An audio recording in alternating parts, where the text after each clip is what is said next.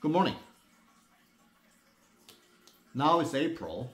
We're gonna talk about unbiased thought.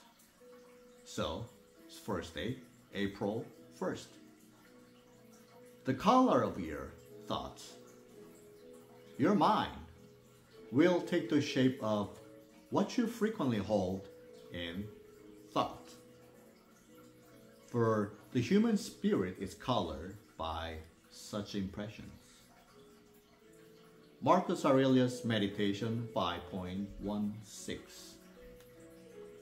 If you bend your body into a sitting position every day for a long enough period of time, the curvature of the spine changes. A doctor can tell from a radiograph or an autopsy whether someone sat at a desk for a living.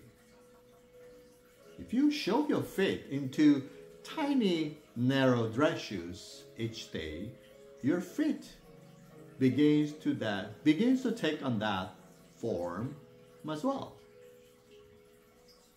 The same is true for our mind.